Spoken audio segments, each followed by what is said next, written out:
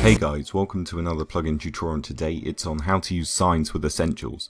Now a lot of people can have problems or issues with this, as it requires you to enable each sign that you want to use in the config file. So if I was to try and make a coloured sign, for example, by doing a colour code and some words, it will not work. So what we need to do is go into our Essentials folder in our plugins folder, so just find it here and go into your config.yml. Now once you're in here, you will need to scroll down to line 250-ish. For me it's 266, and this will have all of the different signs you can have with Essentials. So you can have buy and sell signs, you can have warp signs, coloured signs, which is my favourite, repair signs, time and weather, and some other ones. So what we need to do is, before each sign is a hashtag or pound sign, we need to remove this for it to work. So go ahead and remove it from all of the ones that you want. I'm just going to remove it from all of them because why not, they're all pretty useful.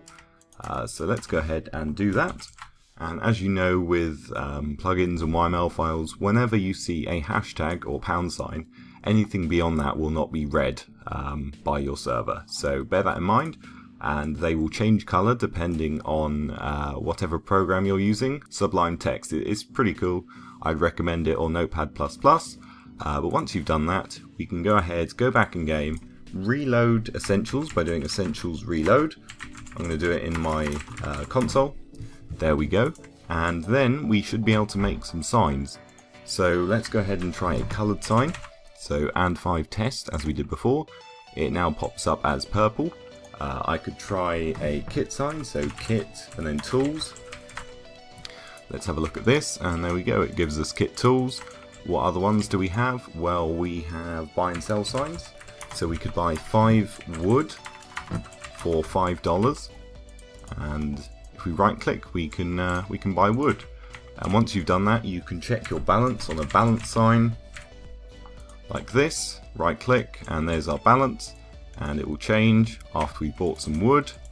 And there are obviously lots of other signs you can do, but we are going to go with a repair sign, and that will allow us to repair our hand, even though we don't have anything to be repaired.